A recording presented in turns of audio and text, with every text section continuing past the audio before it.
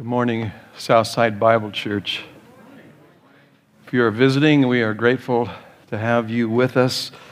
I'd like to extend a warm welcome to all. It was good to see the Shelby's family come see her baptized. Special welcome to you all. So my time in Arizona at the conference was very blessed. I know some of you were praying for that. I'm grateful. We looked at Psalm 23, and it just made me think we need to go through that psalm again together. So thank you for your prayers. We saw God move in some beautiful ways. The memorial service for Ruth, again, has been set for February 18th. And I have a pastor friend who tells his church, go to the service. When someone in our eternal family has finished the race, we pay our respects to such a faithful woman who taught us so much about service to our King. And I'm grateful for her family to do what they should do, to rise up this morning and come join us and worship the God who gives and the God who takes away and the God who gave his son so that their mom and wife will live forever. And so bless you, dear brothers and sisters. Next Sunday, we'll be partaking of the Lord's table together, so I want you to be preparing your hearts for that beautiful ordinance, and we will remember our blessed hope as we gather next Sunday.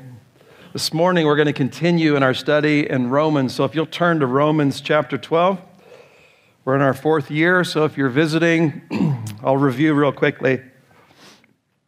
So let me read the section that we are in, verses 9 through 13, as we're looking at all these imperatives in chapter 12 as a result of the gospel of Jesus Christ. Verse 9, let love be without hypocrisy, abhor what is evil, cling to what is good. Be devoted to one another in brotherly love and give preference to one another in honor.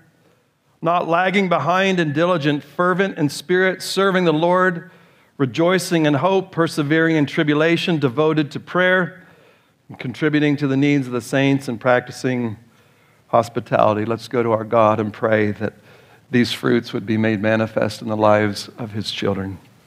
Father, we come before you, and I pray that this is a bride that any bridegroom would love. And I pray, make us into these men, women, and children. By your Spirit, through this gospel, will you keep conforming us into these beautiful descriptions and imperatives and calls of the children of God. And so, Father, meet us this morning. We pray that what you will for us, you would empower, you would give grace to keep. And so we just begin our service at your feet in need of your grace to learn, to understand, to be transformed, metamorphosed into your image. And so God, meet us here. Let this be a worship service. Let us worship the God who has revealed such beautiful truth to us this morning. And it is in Christ's name that we do pray. Amen. Well, I want to start with a quote from a friend of mine who penned this, I believe, on Saturday. And he's talking about what we're in this section on what's called indicatives and imperatives in the Greek language. And so we've studied Romans 1 through 11, and they were all the indicatives. They were what God has done for us in Christ, the salvation that he has come and purchased. And now we're in this section that out of those imperatives, there's a therefore in Romans 12:1 that we live the Christian life now in light of those things. I don't try to live these out to get justified. I live them out because I am. And so the imperatives and how they work together. So I'm going to read this quote. Some of you are going to be like, that's the boringest thing I've ever heard. And others are going to be like, that's it. That set me free. I finally get this. So let me give a shot at it. The indicative, Romans 1 through 11, is a statement of reality. They're done. They've been accomplished. The imperative is a command. It's a command from God to his children. In the gospel, we have glorious indicatives. We looked at them for 3 years like a diamond from every facet. The indicatives are wholly what God has done in Jesus Christ. God has done it in his Son.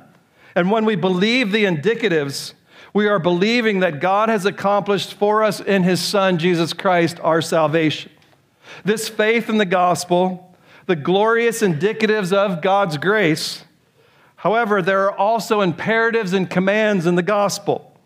Those imperatives show us our sin and the kind of living that God wants from his blood-bought children. But the indicatives give us the foundation to these imperatives, the motivation to the imperatives, and the empowerment to live the imperatives. You can never do this in your own power and strength. It will never happen. Some want to only emphasize the indicatives. That's all we want to preach on while we neglect the imperatives. This is called cheap grace or easy believism. Some preach only the imperatives, divorced from the indicatives. This is legalism. It's Pharisaism. It's bondage. It's impossible. No one can keep them. The New Testament pattern is to declare God's glorious indicatives in the gospel first. What God has done precedes what we do, but we dare not fail to preach the imperatives. The imperatives from the ethical outcome of the gospel. This whole book is the obedience of the faith, is what Paul's writing about. The gospel bears fruit. It transforms and changes lives. The imperatives show us the way to live, but the imperatives are always connected to the indicatives as the ground or reason for the imperatives. The indicatives also provide the motivation for the imperative. Grace motivated. The indicatives also provide empowerment. Grace, Spirit of God empowering us to live them, to obey them. The indicative and imperative work in tandem, and he says they're wonderful friends, but they need to be kept together and kept in the right order. And that's what I've been trying to say for 4 years. So I hope that was clear as a whistle. Raise your hand if that made any sense. Yes! Thank you, Lord. Now back to what I have to say, so keep your hands down. So let's take a look at Paul's next command of these gospel imperatives for the children of God.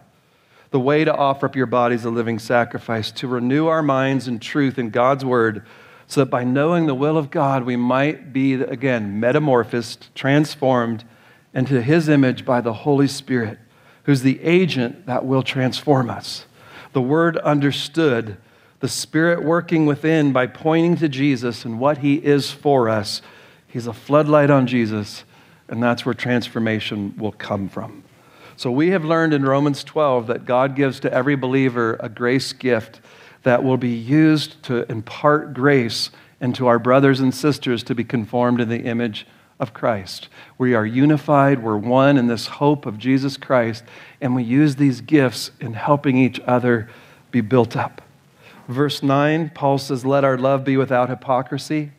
Because of the gospel of Jesus Christ, there is now a love that can love genuinely because he first loved us. And then we are called to the purity of love. We love what God loves. We cleave to what is good. And he says we abhor what is evil. These are passionate things that a new heart produces. From the heart, I hate what is evil. And I cleave to what is good, the Lord Jesus Christ, and all those good things flow from him. And then last week, the family in love and the body of Christ is to be our pursuit and our passion. Be devoted to one another in brotherly love and give preference to one another in honor. And so now this morning, we will take up, Paul will begin to show us what should be the fuel that burns within the believer to keep driving us to serve King Jesus. And as we serve our King forever, Paul is calling us to have a strong focus and a deep intensity as we do this. I think a couple of you are visiting from Lutheran. There was one time I was watching a basketball game, and this kid made the most beautiful move you've ever seen and then missed the 2-foot jump shot. And the coach said, don't have $1 million move with a 10-cent finish. And so we've just looked at the $1 million glorious gospel. Don't give it a 10-cent finish. And what it calls from believers is live your lives worthy of the calling that you have received. And so let's look at what that finish should be.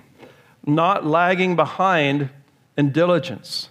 What a powerful wake-up call this is to the sleepy church in America. Some of you need to wake up for me to exhort you to wake up this morning. It boiled off the adokimos in our mind to approve what is the will of God for my life. It's the fervor and the focus that God wants from his adopted children. One commentator said the Christian life is like a volcano. There's a great eruption at the start and then dormancy for the remainder. That's what Paul is saying it should not be. John said in Ephesus, you have forsaken, you've forgotten your first love. And so I remember those first days for me when the gospel broke in. It wasn't an inferno in my heart. And this week, as I sat back and asked my heart, is there anything that you've seen in Christ over all these years of studying, communing, and looking at him that could douse that fire? I sat and thought, I might not have the same energy since battling COVID, but I'm seeing him maybe clearer than I've ever seen him, and just saying, Lord, light the fire. I think of that missionary who looked at a land and said, let me burn out for Christ in my service to this body. So in our text, Paul says in verse 12:1, the therefore and the mercies of God that have been given to us in Christ Jesus, he says this, we don't flame out. Because there's a therefore in our lives, our flame does not go out. It may flicker, but the pilot will not go out in the redeemed heart. We needed to be stoked in the sweet gospel of Jesus Christ and to look at it from every angle. We needed to be stoked by time with him in the secret place. We needed to be stoked by good fellowship. We needed to be stoked at the communion table, at baptisms.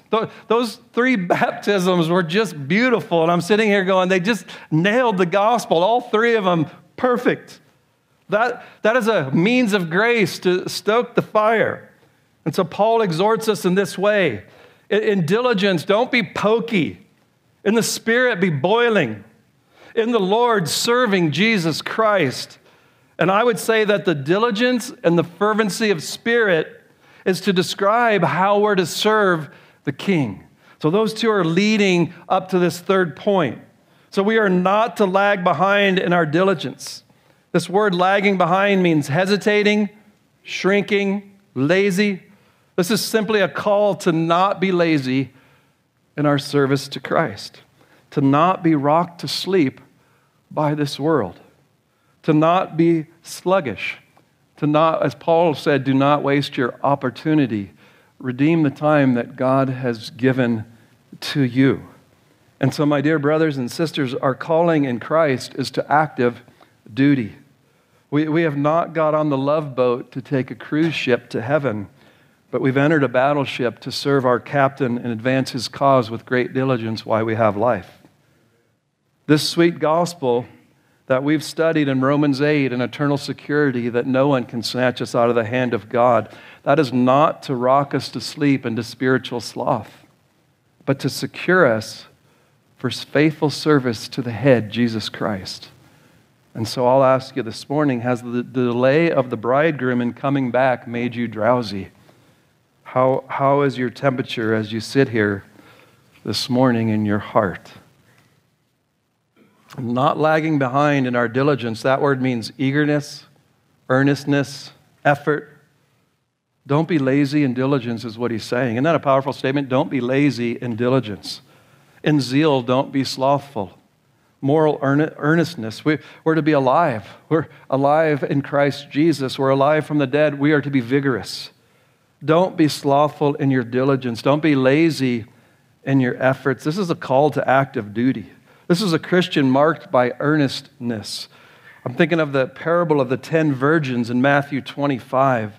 And it says that while the bridegroom was delaying, that's the season we live in, they all got drowsy and began to sleep. So while they're waiting for the bridegroom to come back, they got drowsy and fell asleep. So when he came, their lamps weren't trimmed and they weren't ready for him. 10 virgins, the talents, the sheep and the goats, that whole chapter is to be ready for the King of Kings when he comes back in diligence, being found ready. In the end days, Christ said most people's love will grow cold. And if love grows cold for your Savior, service will freeze. And so, Lord, how do I thaw out? How do I thaw out? Well, there's only one way, as we've seen in Romans, is to look to Calvary's tree. And I mean to look and stare and believe that he died for sloths, and to see him hanging in your place, in the place that you deserve. Stare your eyes out at the cross. Look to the one who never ceased to give his life away in the Gospels. It's manifested. Look to the one who wrapped you in his righteousness. Is that not smelling salt to your soul? Get in the Word and bathe in the Gospel. Read John until you burn again for the one who was burned in God's wrath for you. I want you to see how this word is used in the Bible. In Ephesians 4, 1 through 3, he says that we're to be diligent to preserve the unity of the Spirit. We're to be so diligent to keep that beautiful unity that Christ has purchased for us. 2 Peter 1, 5, he said, for this very reason, applying all diligence in your faith, supply moral excellence, and your moral excellence, knowledge, and your knowledge, self-control. And he goes through this whole list and says, if these qualities are yours and increasing, they render you neither useless nor unfruitful, slothful. And the true knowledge, the epignosis, the full knowledge of Jesus Christ, not just academic in the heart. And he who lacks these qualities is blind or short-sighted, having forgotten the indicative, his purification from his former sins. You forgot the gospel. You've drifted from it. That's why you're falling asleep. That's why you're getting slothful. Therefore, brethren, be all the more diligent to make certain about his calling and choosing you, for as you practice these things, you will not stumble. Hebrews 6, the writer says, beloved, we are convinced of better things concerning you, not falling away and being apathetic, things that accompany salvation. Though we're speaking in this way, for God is not unjust, so as to forget your work and the love which you have shown toward his name, and having ministered and still ministering to all the saints. That's been Romans 12. And we desire that each of you show the same diligence so as to realize the full assurance of hope until the end, that you may not be sluggish, but imitators of those who through faith and patience inherit the promises of God, serving the body of Christ. That is, don't become sluggish. And Paul writes at the end of the great resurrection chapter, 1 Corinthians 15, therefore, my beloved brethren, be steadfast, immovable, always abounding in the work of the Lord, knowing that your toil is not in vain in the Lord.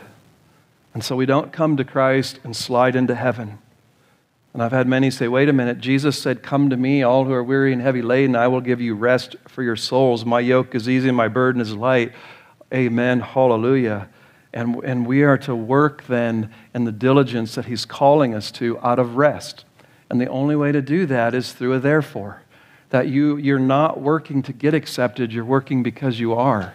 And so we need to make sure that we're working out of rest. I'm not working and laboring to get God's acceptance. I'm laboring and I can't burn out because I have his acceptance. There's a big difference. One you will burn out, the other you can't burn out. It can't go out. I'm under grace. Paul said, by the grace of God, I am what I am.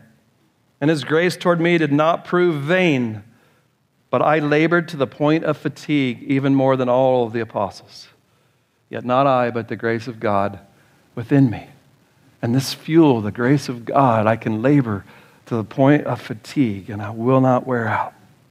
We're to live in an active, earnest life for Jesus. One man, I love this. He said, there's no Rip Van Winkles in heaven. If you want to know who Rip Van Winkle is, it's an old parable. Go look it up afterwards. You can Google it. The parable of the talents. What do we do with the grace gift that God has put within us, within each one of us? What do we do with the love that he's put in our heart for the brethren? It's not a trivial thing to be lazy with these gifts. Thomas Watson wrote a book from a statement by Jesus called Heaven Taken by Storm. And today's version would be Heaven Taken by Sleep and Sloth. Apathy. I heard about the teacher one time. He walked in the classroom and he just wrote apathy across the board and slammed down the chalk and walked out. And the one guy next to one of the students said, what does that mean? And the guy goes, who cares? So I want you to hear this clearly. If sick, health, COVID, age, you can't serve him like when you were young. But you can do what you do have. God says, I'll give 1 talent and 5 talents. And there'll be different things that he requires of us. And you can pray. And you can come in love when your health allows it. But I want you to see it's not how much. It's a heart that's fervent, and it prays, and it cares, and it does what it can. I'm watching so many older saints who are diligent, limping along. We have a deacon here who's been diagnosed with Alzheimer's, and he serves this body day and night because you can't take the fire out of his heart. I got one lady who counsels the younger women, and every time I call her with someone, can you meet with them? The answer every time, yes. She can't wear out. Revelation 2:19, I know your deeds and your love and faith and service and perseverance, and that your deeds of late are greater than at first. Your deeds as of late are greater than the ones than at first. Paul said, don't grow weary in well-doing. Jonathan Edwards wrote Resolutions number 6. He said, I resolve to live with all my might while I live. I resolve to live with all my might while I do live. And so I beg you, by the mercies of God in Christ Jesus, to not just pass through this world, living for this world, putting down tent stakes. I beg you to live for the Lord Jesus Christ. John Wesley, we all know his story of conversion, and he was running around serving the Lord as an unbeliever. And one night he's listening to Luther's preface being read, and he said, as he was reading that, it said, even my sins could be forgiven, and it finally hit him, even my sins, and he found this full forgiveness. And it set in his heart a fire that could not be put out. It said that he traveled 250,000 miles by horse and feet while he preached the gospel anywhere and everywhere. He said, I propose to be busy as long as I live, as long as my health is indulged to me, I will give myself to the service of Christ. Let us be diligent to labor for the advancement of the kingdom of God. William Carey looked at India and said, Lord, let me burn out for you in service to these heathen. I don't want to die with any bullets left.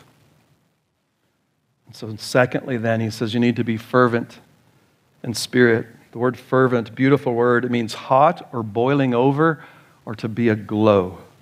Boiling in your spirit, or those in a good fire where they're glowing with red, the power of heat. There's a fire within that is generated by the Spirit of God pointing you to Jesus Christ and what He has done for you. It doesn't produce lukewarmness. This was used of Apollos in Acts 18:24. There was a Jew named Apollos, an Alexandrian by birth, an eloquent man who came to Ephesus. He was mighty in the Scriptures. This man had been instructed in the way of the Lord, and being fervent in spirit, he was speaking and teaching accurately the things concerning Jesus. And so he was mighty and fervent in the Spirit. 2 Timothy 1:6, Timothy's becoming timid. Paul says, this reason I remind you, Timothy, kindle afresh the gift of God, which is through you on the laying of our hands. We laid hands on you and anointed you to go minister the gospel. God has not given you a spirit of timidity, Timothy, but of power and love and discipline. Don't let the power and the pressures of the world and inside the church take away your fire, Timothy. Look at Jesus Christ and boil. His Spirit has been given to you for that. John the Baptist was a burning and shining light. Calvin had a hand holding a burning heart over his desk. Paul was relentless for Christ. The church was not moved by unmoved men and women. Be fervent in spirit. And if you'll look in verse 11, serving the Lord. I think this is the key to the whole verse. How do I not burn out? How do I not wear out? How does the fire not go out in me? I've done this for so long. You're making me wait. Some of you young guys, I just want to start, and you're holding me back. How do I not lose the fire? Who we are serving is the answer for every one of us this morning. Just look at that. Serving who? The Lord. The highest privilege on earth is to serve Jesus Christ. I think of Jacob, who had to serve 14 years in order to marry Rachel. And he said it just seemed as a day because of his great love for her. It feels like a day for me serving Christ. The hymn writer said, "Never let me outlive my love for him." I think of how I served sin when I was an unbeliever and young. What I could do on a weekend was unbelievable. I never lagged behind in diligence. I was fervent in spirit. I never ran out of energy to be able to party and be foolish. I didn't even need sleep. It was an inextinguishable energy to sin and be a fool. And for what? For who? The God of this world? Now you come and you add the Lord. And I've got an inextinguishable fire. It just can't go out. I've pastored for 32 years, hard 32 years, and every time I start thinking, I need to retire, I got to slow down. I have a quiet time, and I see his face, and the fire is stoked again, right? Every time you look at him, it's like, I can't sit. Everything else in my life, ask Laura, do I have perseverance in anything else? I can't. She has to fix everything in our house because I try and I'm like, I can't figure this out. I can't even change a filter on my furnace. Like, which screwdriver do you use? And the minute I can't get it, I just quit. No perseverance in anything. I didn't even know what a C was in high school. And it wasn't because I had A's and B's. I just stopped at everything. Except serving Jesus, my Lord. Doesn't make any sense unless you've seen Jesus, my Lord. With the rest of our time, I want to encourage you then, how do you stoke the fire? I want to make sure this isn't a self-effort call. I want to take your little flicker this morning and not pour water on it. I want to take that and just turn it up. Came across some stuff a few weeks ago studying from a preacher, and it just hit me, and I said, I'm just going to borrow that. And so it's not original, and all I'm here for is your blessing, not for any of my glory. So I want you, he said, compare 3 other things that the Bible says you can serve. And one, he says that you can serve your belly instead of Jesus. Romans 16, 17 through 18, we'll get there in a couple years. I urge you, brethren, keep your eye on those who cause dissensions and hindrances contrary to the teaching which you learned, and turn away from them. For such men are slaves, not of our Lord Jesus Christ, but of their own appetites. And their smooth and flattering speech, they deceive the hearts of the unsuspecting. And so this is a call not to serve your own appetites and desires, to not treat them as the most compelling desires of your life. But Jesus is to be the most compelling pleasure for those who live by faith. He is to be the supreme pleasure. Serving Christ is better than food, sex, and possessions. He's better than any of those other appetites. Secondly, serve Jesus and not people. But I thought we learned last week that we're supposed to serve people. I thought we were giving gifts to serve people. We deny ourselves and sacrifice and use our gifts and love to benefit people. But I'm thinking of Ephesians 6:6.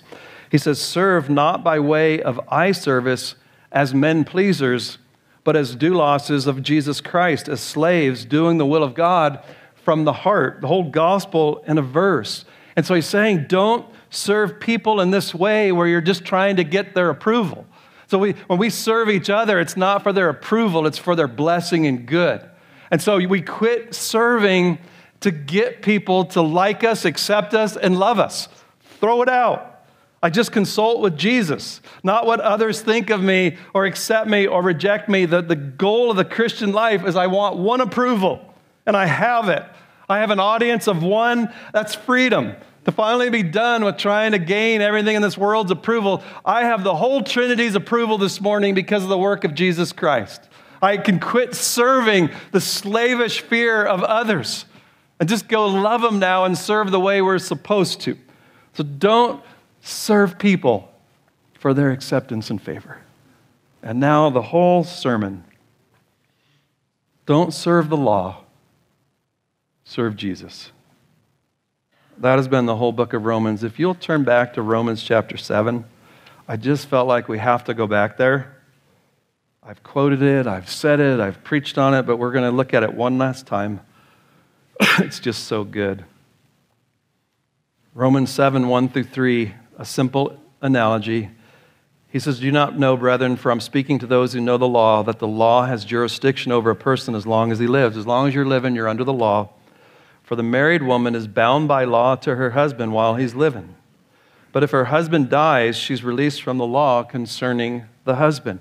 She's no longer married and she's free. In verse 3, "So then, if while her husband is living, she's joined to another man, she'll be called an adulteress. She's breaking the law. But if her husband dies, she's free from the law, so that she's not an adulteress, though she's joined to another man." So it's a simple illustration. Her husband, if he dies, she's free from the law of that marriage, and she's free to marry another now and to have the fruit of a beautiful marriage. And now Paul's going to take that and drive home the most beautiful thing for us as children of God. Therefore, everything good starts with therefore. Amen? "Therefore, my brethren, you also were made to die to the law." That's the law of Moses. You've died to it because Jesus came and fulfilled every jot and tittle. You have died. You're not under it any longer. So you died to it. How did I die to it? Through the body of Christ. Christ is the one who has set you free from the law. So that, here's the purpose, you could be joined to another.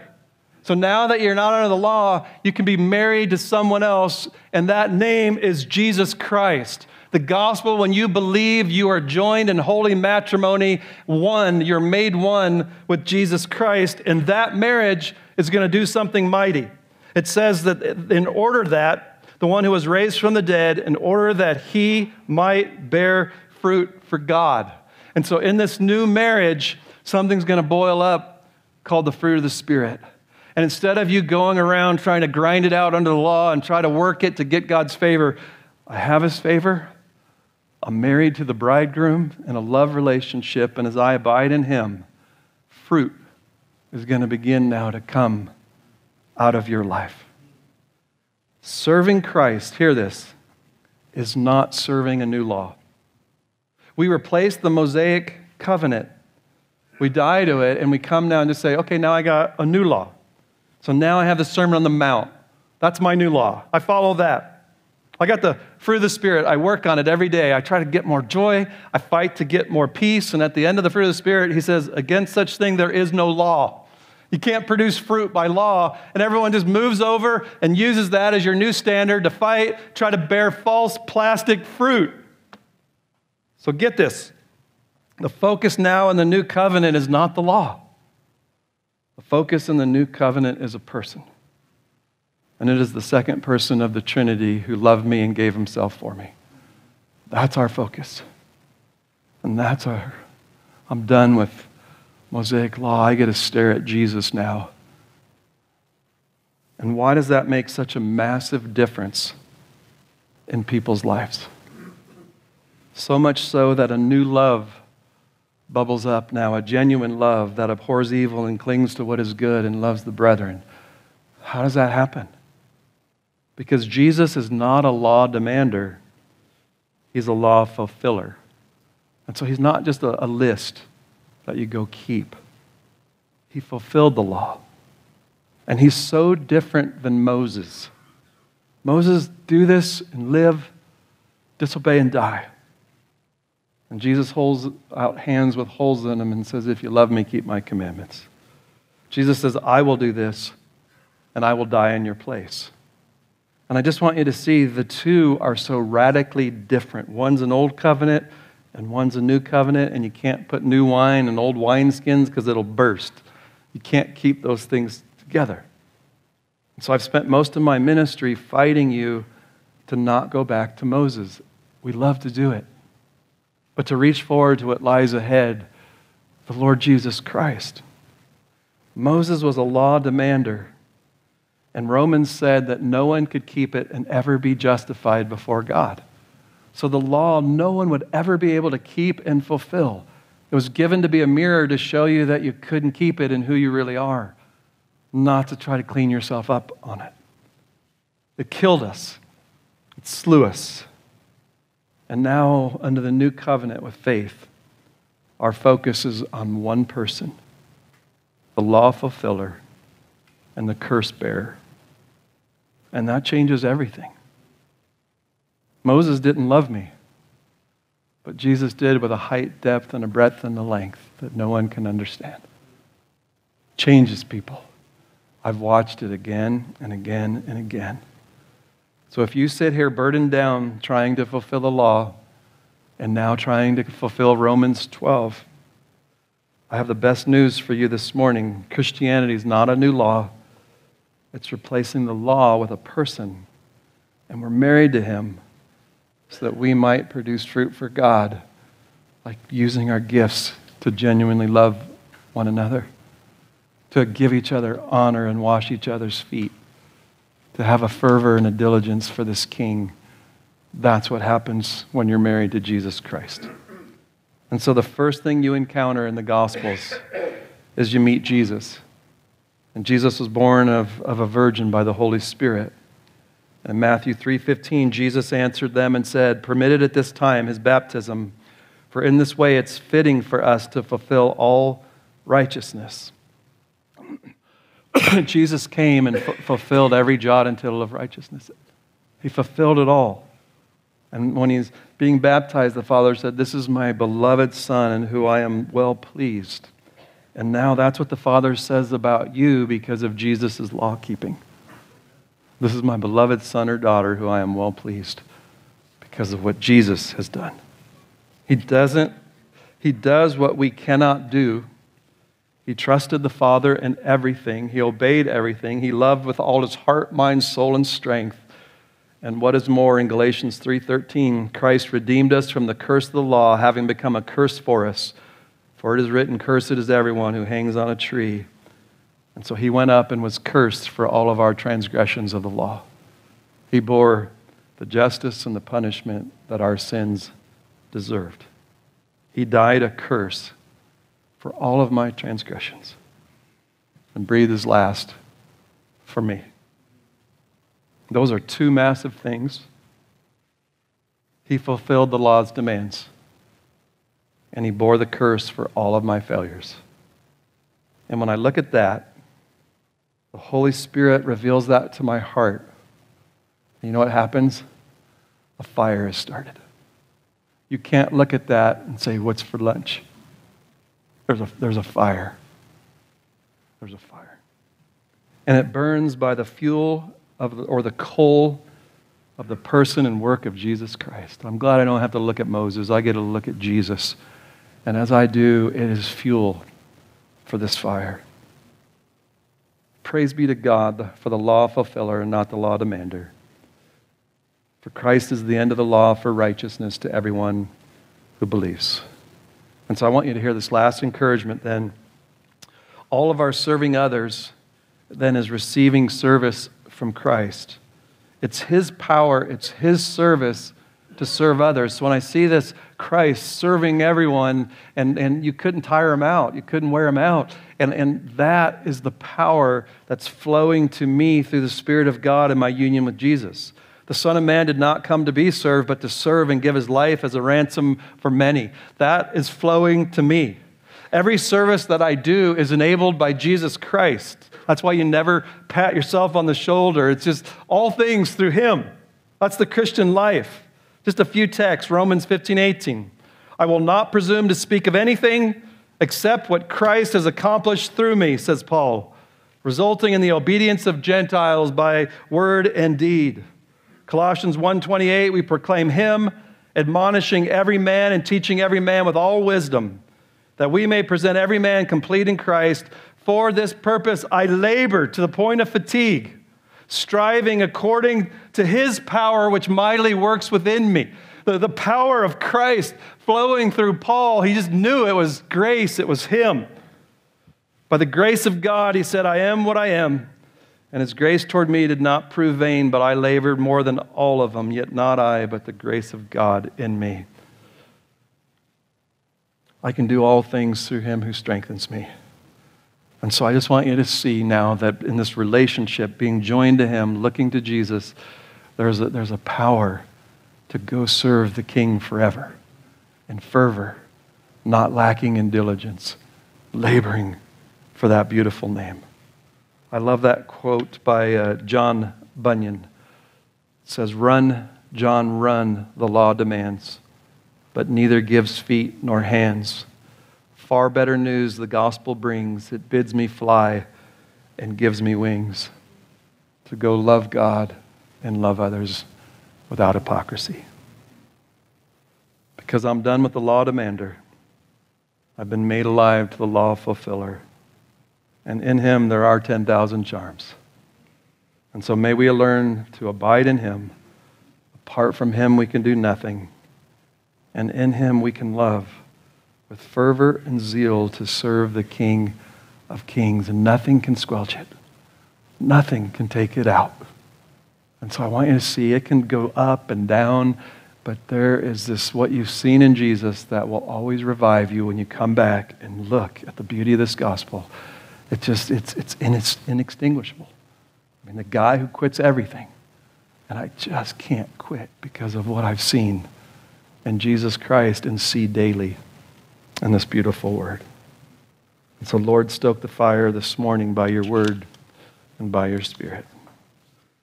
Those who are drowsy from this American dream and all the things that you're drinking up and pursuing, may he wake you up as you gaze again at what Christ, the law fulfiller, has done for us and the one who took our curse on that tree. Let's pray. Father, I thank you for Jesus Christ. How can I look at him and want to give a 10-cent finish? How can I want to live unworthy of such beauty of what he's done for me? God, I pray for every heart here this morning, Lord, that you would be the lifter of their head. Lord, that you would give them life. That you would let them look and stare again into the face of Christ. And that the fire would be stoked. Stoke it with the coals of the atonement of Jesus Christ. Stoke it with a righteousness that makes us acceptable to you even this morning. God, stoke our hearts with such a beautiful gospel that comes by faith and not by works. Lord, let it be treasured in every heart. Revive us, O Lord. Revive us unto inexhaustible service for the name that is above every name. So God, use us for your name's sake, empowered by the gospel of Jesus Christ, I pray. Amen.